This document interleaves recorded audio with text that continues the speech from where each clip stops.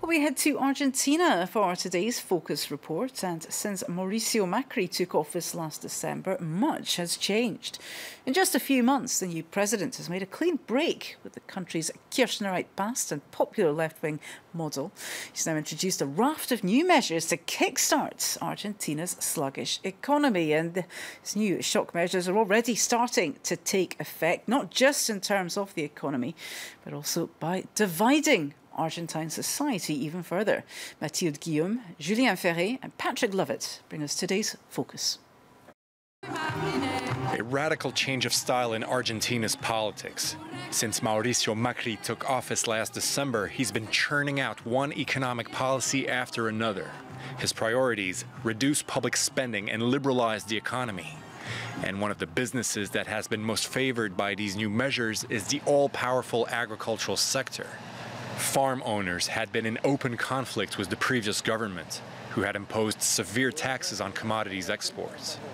With the end of the export taxes and the devaluation of the Argentine peso to its real value, hope is back.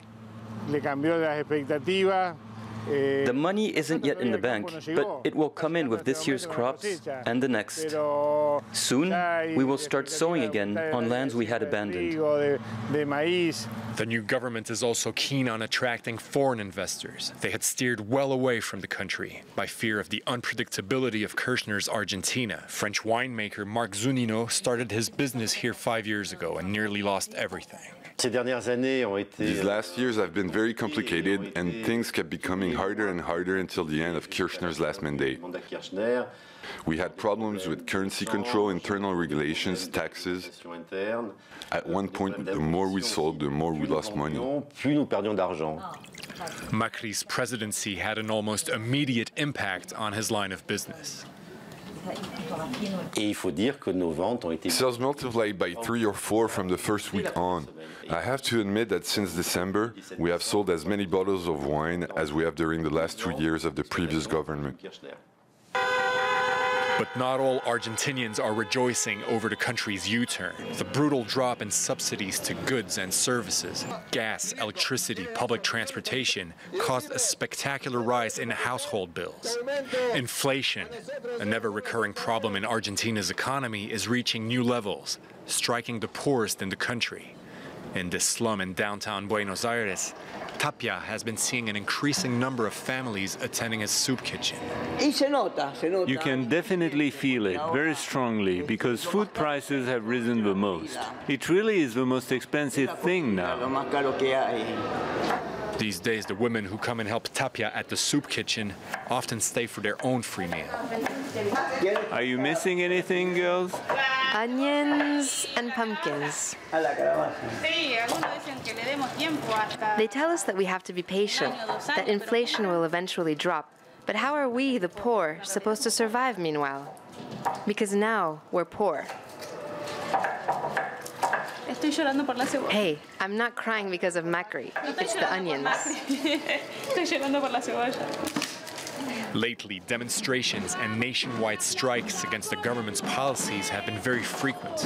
Just one day after the hospital workers, it's Argentina's public universities' professors and students which had taken the streets. The public sector is in the line of fire of Macri's government mass jobs cut plan.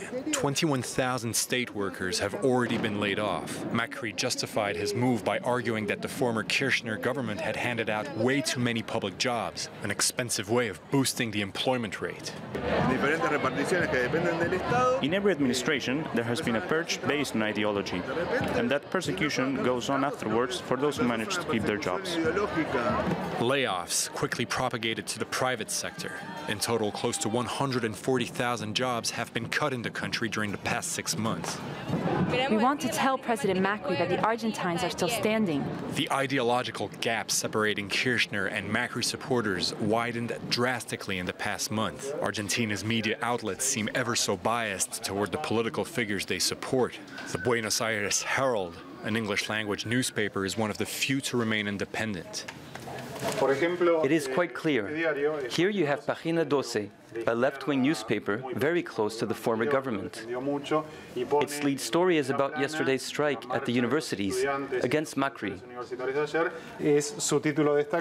And here you have Clarín, one of the most anti-Kirchner newspapers. Its lead story is about a case of corruption implicating the former president. In this one, they don't even mention the strike.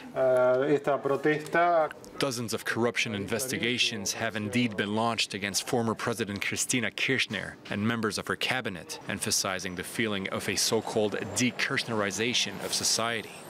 Argentina is changing at a rapid pace, raising hope for half the country and fear and anger for the other.